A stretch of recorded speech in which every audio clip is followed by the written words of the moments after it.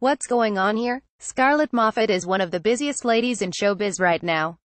What with presenting Ant and Dec's Saturday Night Takeaway, attending a load of glitzy award ceremonies, and generally being the nation's Geordie sweetheart, we're surprised she has time to breathe. But it looks like even Scarlett has been slowed down by Storm Emma this week, as the former Gogglebox star spent her Thursday cuddled up with boyfriend, Lee Wilkinson. We don't blame her, Burr.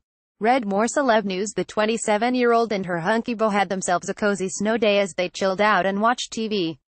Documenting their afternoon, Scar first took to Instagram with a photo outside her very wintry window, which she captioned, "Snow Day with the Boyf."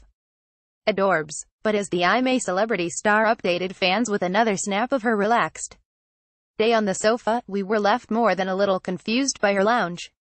More, Scarlett Moffatt reveals hilarious secret about Ant and Dec as she opens up about her cute friendship with them. While the telly screen seems to be playing in normal colors, everything else is completely pink. The sofa, the cushions, the zebra stripe rug, even the walls.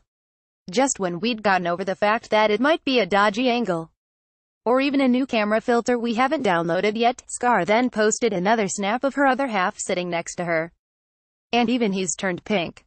So, has Scarlett had a romantic light bulb fitted, or does she secretly live in a world where everything is fuchsia?